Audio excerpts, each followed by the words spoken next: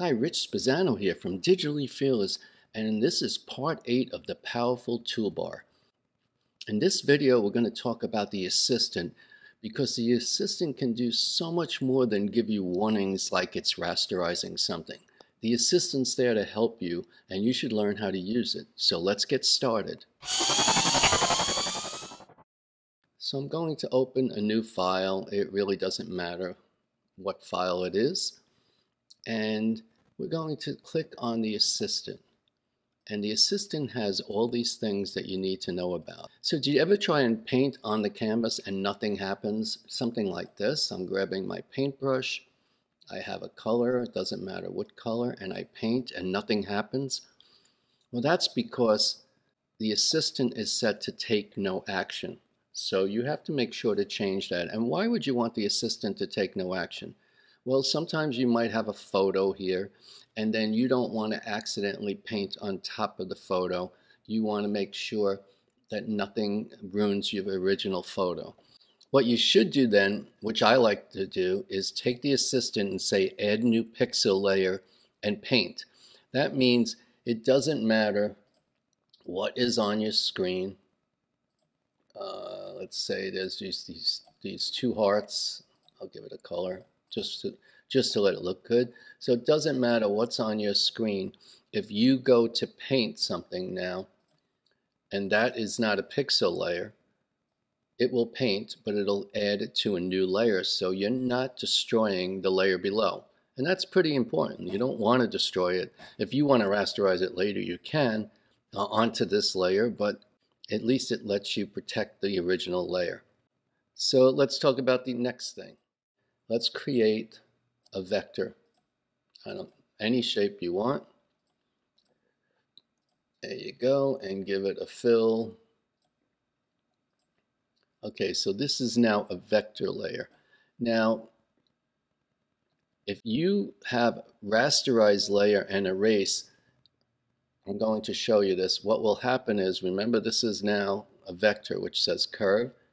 If you do this, it is no longer a curve. You cannot fix it. You cannot change it in any way. It is now a flat pixel layer.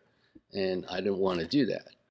So now let's undo that. Let's undo that and turn that back into a curve, which is a vector layer. So now instead, if you do place mask layer inside and erase, if that's what your assistant is set to do, now if you click on erase and you do this, it will erase it, but it's a mask. You're not ruining that pixel layer. For example, if I touch this and I go to the node tool, I can still move it around. It's still a vector layer, and it's just the mask that's masking out the erase tool.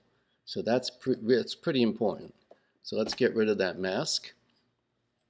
The next tool is other brushes on vector layers.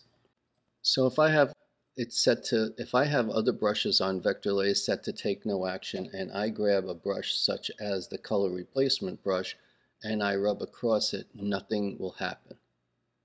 So I'm going to undo that. And now if I change this other brushes to vector layer and I say rasterize, and now I try to use the color replacement brush, it's now a pixel layer. It is no longer vector. So oops, and we changed it to a pixel layer. So you may not want to do that. That's up to you. I'm going to undo that and change this back to a curve.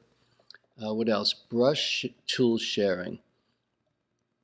Okay, so brush tool sharing, I have as smart sharing between tools.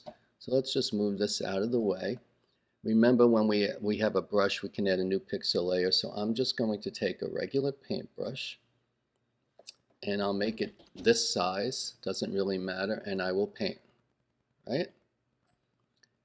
And then I will go to the color replacement brush, and you notice how the size is exactly the same. So I can go like that and like that. It's exactly the same. But now if I change the size of that brush to small like that, and then I go back to the paintbrush, it's the same size. So if I wanted to go right over the same thing, it's the same size. And so it's smart sharing between tools. which is the opposite of brush shared between all tools, which means what you choose a brush size, and that's the brush no matter what brush tool you pick. Every tool has the same size and same brush. So I'm keeping mine on smart sharing between tools. Now applying filters to vector layers. Let's say you take no action. Let's get rid of this first. Okay, remember this is now still a vector. It says curves here. It's a vector layer right there. And just in case, let me just duplicate it and Control or Command J and just give it another color. It doesn't really matter. I just want to make sure I have more than one. Okay, so apply filters to vector layers. If you take no action and then you go up to filters up here, all of these filters are blurred out. You cannot apply it to a vector layer. But if you go to, if you say rasterize instead of take no action, and you go to filters, distort, let's try, let's see, ripple. And I can ripple that all the way up. The problem is, once you do that, it is now a pixel layer. It is no longer a vector layer. You can't do any change in that shape. So that's really important, just as long as you know. And the assistant usually warns you. See this where it says alert when assistant takes action? It warns you that it took action just in case you want to undo that right away. So I like to have the alert on. You don't have to, if you don't want to be bothered with the assistant, just uncheck these boxes and that'll be fine. Okay, so let's bring in some pictures. Let's say, I don't know, scene. And here I will pull this one in. And then I will pull this one in. And let me resize them to fit the canvas here. There's one, and there's two. Okay, so now here we have two photos.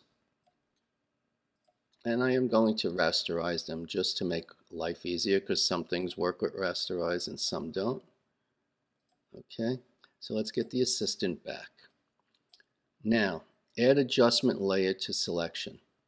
If I want to add an adjustment layer to this, I'll put this one on top because that's the top layer. If I want to add an adjustment layer to that, and I go to the adjustments and I say, let's say, let's do hue and saturation, and I want to change the color. You see what happens? It took the adjustment and put it on top of everything, just like that, which means it's adjusting everything. And sometimes then you have to go down and drag it here, and you could very easily now only adjust the top one because it's clipped to it. It's a child of the original. If you find yourself doing that a lot, then let the assistant help you with that. So let me delete this, and I don't know where this one came from. So adding adjustment layer to selection, instead of add adjustment as a new layer, add it as a child layer. So now whatever layer you pick, when you do an adjustment, and let's say we did that same hue and saturation, it put it down there for you. So it's a child layer. And so you can have like 20 layers and you want to adjust one of the middle ones and nothing below it, then have this set for add adjustment as a child layer. And let's do the same thing with mask. If you had the mask as a new layer, and I say add mask to new layer, if I put a mask right here and then I start painting my mask, so make sure this is set to black and white. You hit the D key to turn it to black and white. And then you start, and then let me move this in front here. So now if I start painting in black, I am putting a mask over everything. So if you look at that, you'll see that mask is there, and the reason you see underneath is because you're seeing the white canvas. But what if you just wanted that to just be part of this? Now the mask becomes a child of that layer, so you could drag it there. But if you find yourself doing that a lot, let's undo all of that. Let's delete this mask.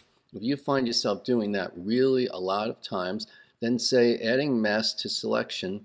Instead of new layer, add it as a child layer. So now, if you're on that top and you say add mask, the mask is on the child layer, which means now I can start painting and showing it through. So that's how that works. So I prefer to have it on the child layer, and if I really want it all the way on top, I can just drag it to the top. So it's your choice again.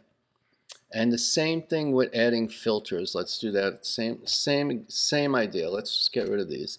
Same idea as adding filters. If I want to only add filter to this layer, add filter to child layer. If I have this layer selected, I can go to layer, live filter layers, and say twirl. And when I twirl, it's only twirling that. Now let's delete that. And that's different than saying add as a new layer, because now I can go to layer, live filter layer, and distort and twirl. And then I twirl. It's twirling both of them. Both layers are being twirled. I could pull it down here, and then it's only twirling one. And it's what I'm trying to say is, if you find yourself pulling it down often, then set it to add filter as child layer. So I think that's it, and I hope you found this tutorial useful. This is number 8, and number 9 is coming soon, so please subscribe and have a good day.